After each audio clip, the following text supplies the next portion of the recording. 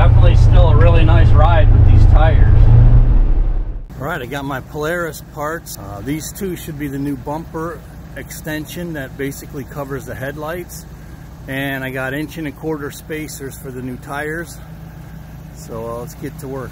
Here's a before look, before the spacers.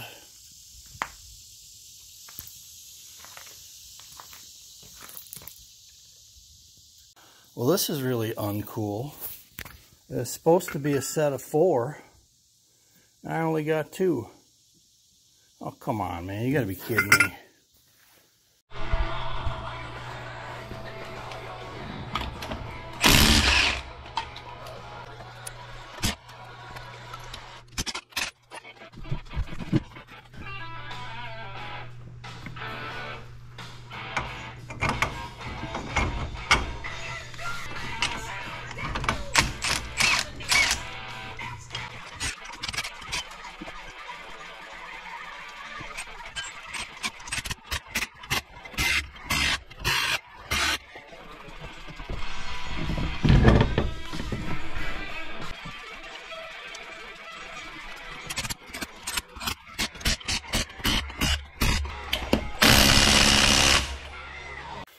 All right, here's the after look.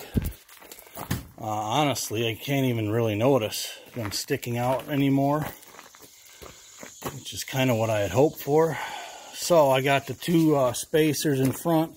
Gonna have to wait on the back ones, but let's take it for a ride, see if this cures the rubbing or not.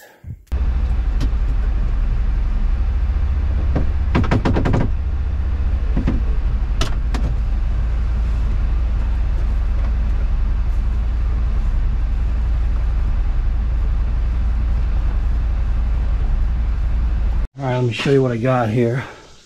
So I took an angle grinder and cut this little section off.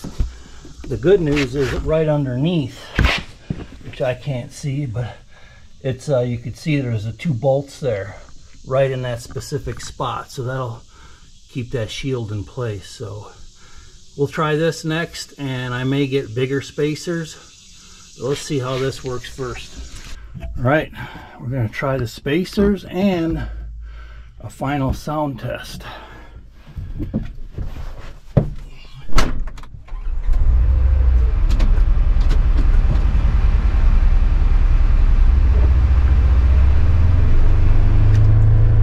that off so we can hear.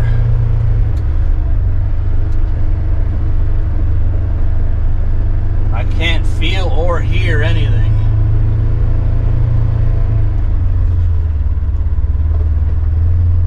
Nope. Might have got it.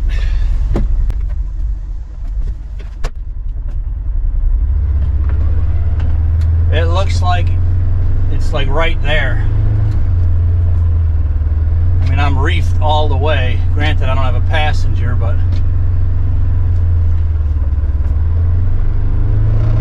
yeah, there it is, just a little one. When she gets a little more weight on it. I think now that I see how the 1¼ inch look, I think I'm gonna get probably 1¾ inch, maybe even 2 inch. I'll take one last look before I order the other set. So I'm just chewing on the options, and maybe I'll go for a lift kit instead of the other 2 or 3 different options. Just maybe a 2 inch lift kit.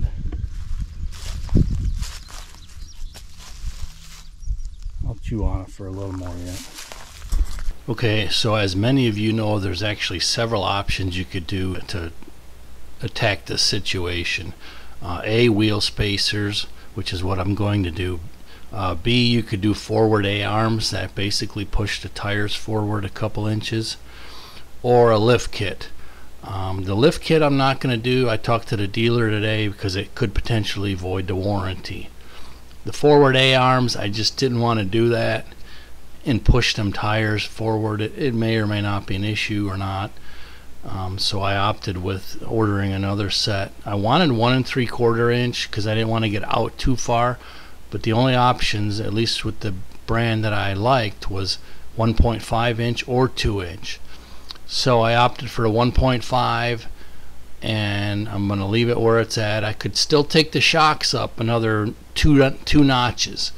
So let's wait for the 1.5s to come in and then go from there.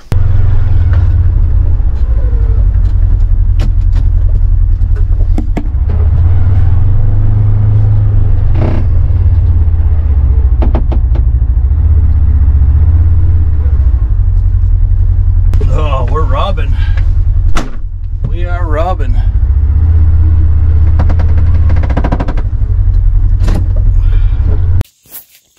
So here's a look at how the headlight covers are going to go. Obviously it's not connected, but it looks good and it will be very functional. So here's how they fit in. First you have this angle end, for lack of a better term. It bolts through here on the end, and then that slides like so, okay? And then you've got a bottom bracket that fits in here. It's really tight in here though, spacing. Let me show you that bracket. So here's the bottom bracket. You got to get that underneath and then get up these screws in there to line up and then cinch it down.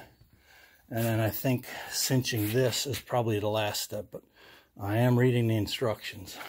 And these don't line up that well. They're actually didn't line up very good, so I had to pull and flex this metal just enough to get these bolts started through.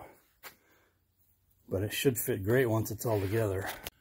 Right, and then the final piece, this is an adapter for the front cameras for the Northstars. The original one just goes straight across, which would block your camera. So this is an extra piece you have to order extra.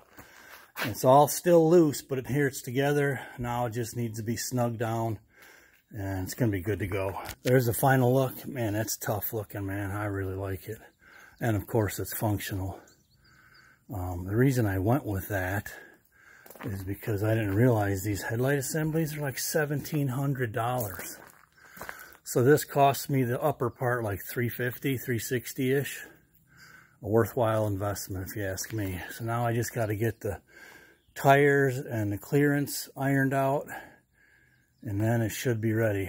I don't know what I'm going to do, if I'm going to do a lift kit, if I'm going to do bigger spacers exactly yet, but I'll figure it out. I mean, definitely still a really nice ride with these tires.